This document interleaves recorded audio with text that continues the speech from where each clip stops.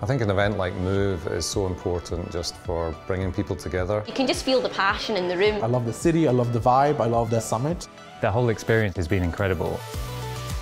I'm loving the sense of community at Move. One of the best experiences I had in all the convention I've ever been.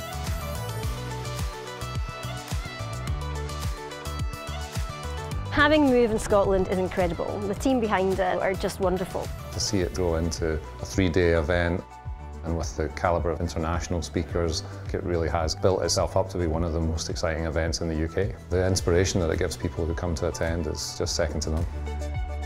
This kind of a get-together is really important for collaboration. I'm really excited by some of the speakers that are here, being able to just rub shoulders with them in the bar and the cafe. It's the chance to get together where you're face to face with people in the industry.